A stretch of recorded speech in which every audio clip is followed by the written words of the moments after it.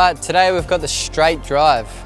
One of my favourite shots. There's no greater sight than watching the ball go back straight past the bowler for four. So I think the keys to this shot, obviously a nice straight bat, high elbow, foot facing as far as you can to where you're going to be hitting the ball, so nice and straight. Weight over the front leg, head towards the ball and head continuing towards the target.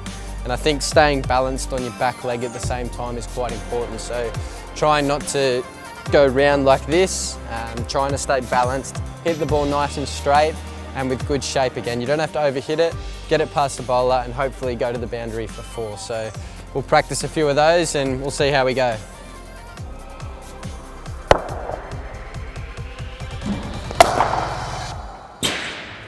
That's gone straight back past the bowler for four, and you know, I think the important thing there was my foot was in a good position. I let the ball come, I hit it under my eyes and played nice and straight.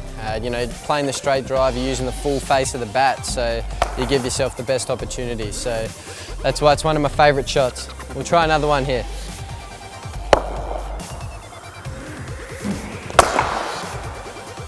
See how I've come round a little bit, the ball's a little bit wider, so I think you can still hit balls straight back past the bowler that are a little bit outside your line, of your eye line.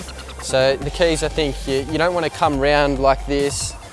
That one there, you'll see where I sort of had to balance myself up to get my head a little bit wider. So I'm sort of still got my head over the ball as such when I'm hitting straight. So we'll try one more.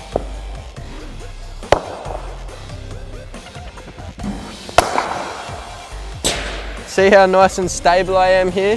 My foot stayed still the whole time. My weight was over my front leg and my head was towards the ball. So that one came out nicely, and as I said, one of my favourite shots. The bowler hates getting the ball hit back past him, so it's a great shot to play.